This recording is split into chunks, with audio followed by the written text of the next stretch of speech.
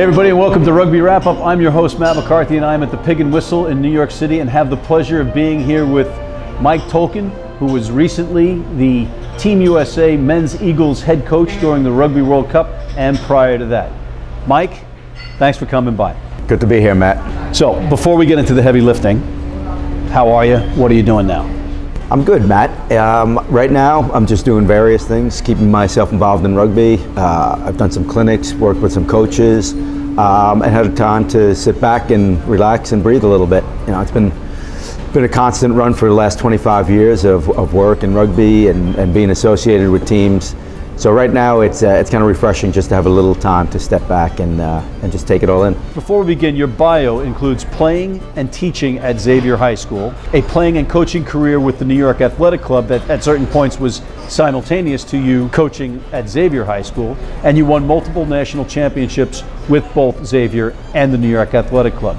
You had various coaching roles with Team USA's Men's Eagles in the 15s division, including being the head coach. You are married, have a son, and up until recently were the head coach of Team USA, but were replaced by the current head coach, John Mitchell. All accurate so far? I would put taught, because I'm not right now. All right. Is there a potential to go back to Xavier? Yes. Okay. To keep this somewhat objective and in the name of fairness, many of these questions will come from fans and the Rugby Wrap-Up staff. Good to go. Most people, including yours truly, learned about your dismissal via a blurb on the USA Rugby website announcing that the Men's Eagles program was accepting applications for the head coaching position, but head coach Mike Tolkin, whose contract had expired after the World Cup, was more than welcome to reapply. Is that how you found out, and how did that blurb make you feel? Well, I didn't find out on the website. I spoke to Nigel Melville first, and he informed me that this was going to be the process. To be frank, I didn't think that process was the right way to go. I thought they knew my body of work. They knew I had an interest in returning. Certainly, I would have put forth my vision, which I did, voluntarily, and I expected that. I certainly would have spoken to people in articulating that. But at that point, I certainly believe that either ask me to return or let me go. I don't think that step was necessary. I certainly didn't feel entitled to the job. It's a privilege to be the head coach, to be a player, and I didn't feel that that job was mine to keep. But I thought that the process wasn't done right, and that's not something that's hidden. That's something that is public. That's something I expressed to Melville and the chairman of the board. So I didn't think that process was done very well at all. What was the expectation at the World Cup? Was there an expectation to win a match, and if so, which match? The number of games to win was never articulated. There was allusions to winning 2 matches, but we could have just as easily lost 4 games. There was certainly a possibility to win 2 games, but it was never clearly articulated what those expectations were. And it's always been my belief, and clearly stated publicly, that our infrastructure here in American rugby, certainly over the last 7 years, has not supported winning these types of games. We did not have a high performance program. We did not have a professional league. We did not have full-time players. And our age grade program was going in the wrong direction, as was our domestic competition. Japan has their own professional league, chock with former international players. Samoa players are playing all over Europe and in Super Rugby. Scotland, South Africa obviously have major competitions. And 12 of our players, 13 of our players were domestic part-time players. Amadreza Bahrami in Fresno, California asks, what was the difference in the Rugby World Cup game versus Scotland? The boys played with Scotland, but eventually lost the momentum. It's a good question. I think a really main trigger point was when they scored so quickly in the second half. We had a lot of momentum, a lot of confidence, and I think it was about 2.5 minutes in, they had a score. There was a little defensive mistake there. We let that in, and shortly after that, we again found ourselves through a penalty deep in our own defending, and that became a little bit of a bad cycle where we were defending deep in off a couple of penalties, and it just started wearing us out. Scotland was able to capitalize on it. On another note, the first half early on we had throwing trouble or line-out trouble. And while we did have the lead at halftime, I think we could have really built on that lead in the first half if we had done better with the lineup, which eventually sorted itself out.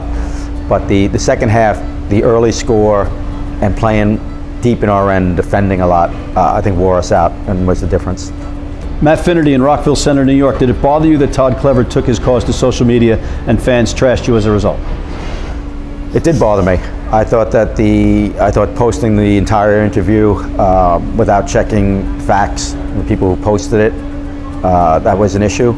There was unsubstantiated things in there that bothered me, and I think putting the dirty laundry in social media is just a bad habit that's become too common.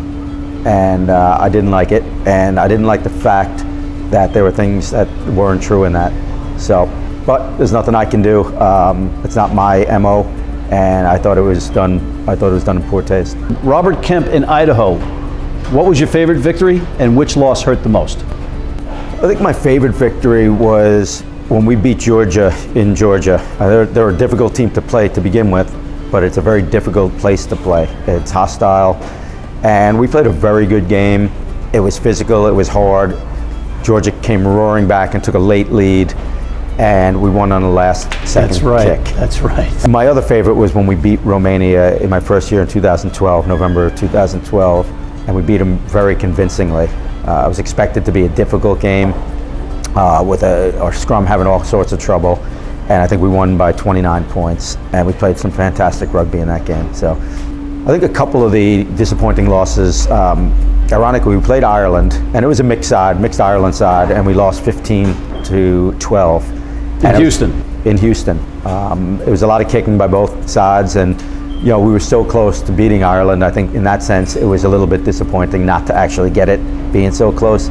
I don't think we outplayed them in the match, but it was there for the taking. So having that one would have been a nice pelt. And another disappointing loss was when we lost to Fiji in November of 2014. We had a really depleted side. We lost all the European pros. We lost all the sevens players, and we really had a team that was cobbled together, yet we played them close, and we lost by 6 points, and we were putting a hell of a lot of pressure on late in the game, and 2 opportunities to really score, and we squandered. But the guys played fantastic that night, and it would have been great to have that again. Would have been the first one against Fiji on the road with a depleted squad. Would have been really satisfactory. So I was disappointed not to get it. Mark Riley in New York City. While this is a good get, meaning the interview here, Mike Tolkin is and remains a class act on my card for stepping up to take the questions at this time, and good for Rugby Wrap Up to provide the platform. That's not a question. That's actually a plug for both of us, so we'll take it and allow it. Ryan Day.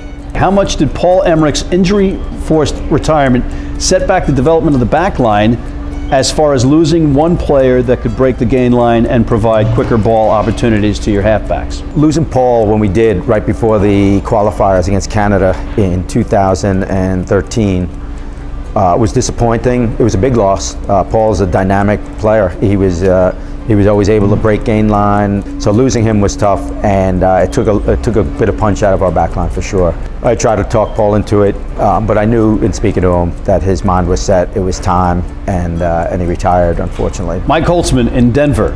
What lessons did you learn over the previous 4 years that you'd be able to apply now if you were still Eagles head coach? I think certainly came to fruition in the World Cup. I think I think less is more. Sometimes you find yourself providing too much information, feeding the players too much, whether it be halftime, pre-game, leading up to the game. I think we'd give the players a little bit more breathing time, a little bit more focus time, just catch their wind, a couple of tactical points. I mean, you always want to do that. I think looking back, we'd make a better effort to do that more productively. I think feedback from the players is something that we took, but I'd give more occasion to do that.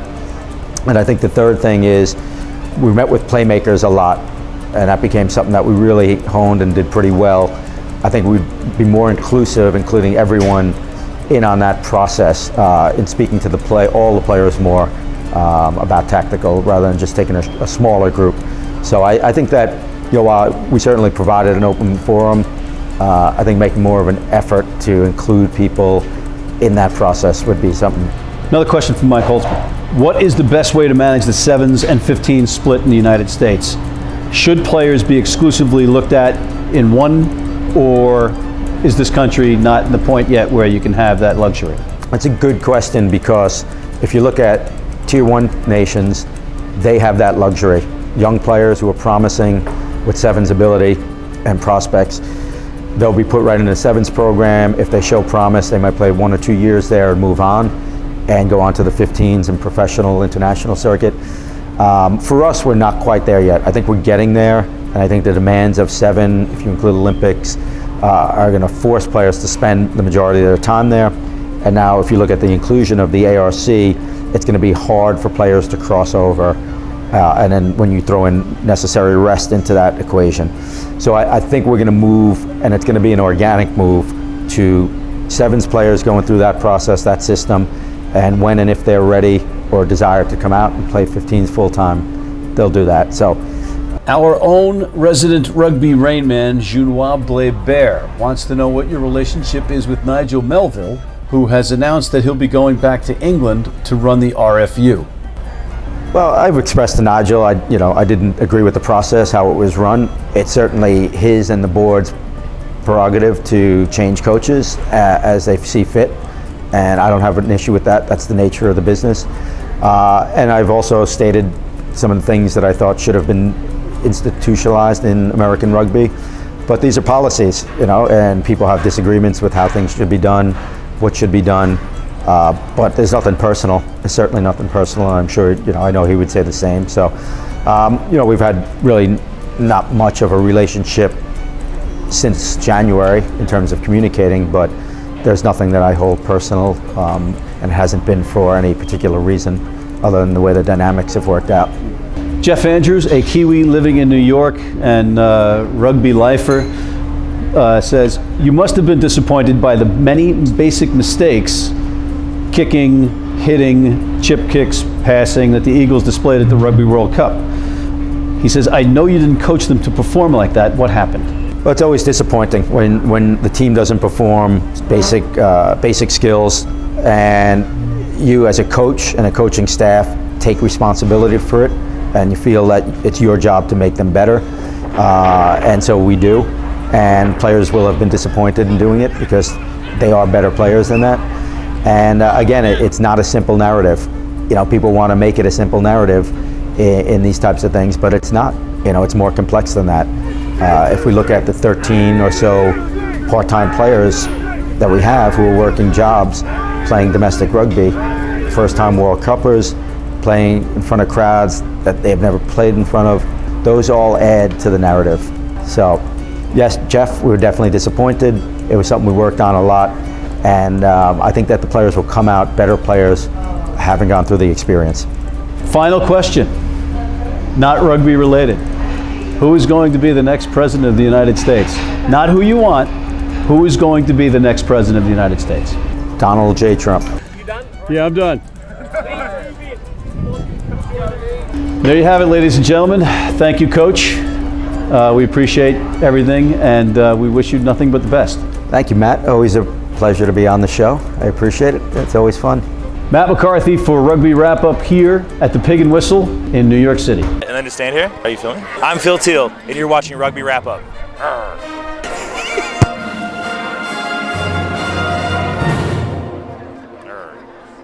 Is that it? Do it again and give me the at the end. At the end, really? Yeah. What's going on, Grindr?